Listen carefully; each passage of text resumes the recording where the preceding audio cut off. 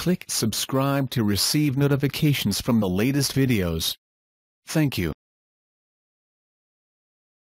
Kim Jong-un warns Donald Trump he will pay dearly for deranged threats.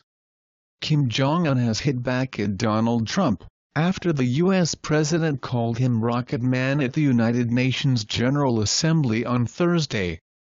Mr. Trump said the North Korean leader was on a suicide mission for himself and for his regime, and that North Korea would be totally destroyed if it attacked the U.S. or its allies. In a statement released by North Korea's news agency KCNA on Friday, NZ Time, Mr. Kim warned the U.S. leader he would pay dearly for his deranged threats, and that North Korea would consider countermeasures.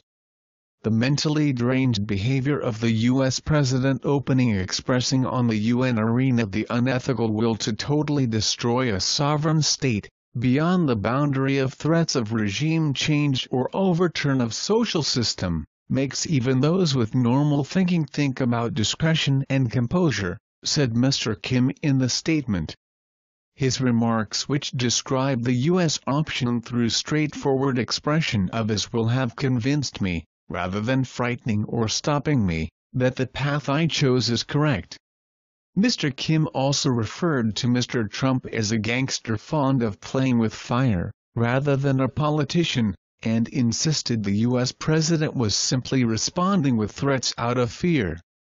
"A frightened dog barks louder," he said.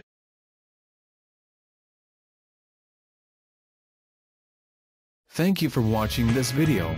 If you find this video interesting, please like and share to many friends know. Do you have any questions? Please comment below to let everyone know. And do not forget to click on the subscribe button to receive notifications from the latest videos. Goodbye and see you again.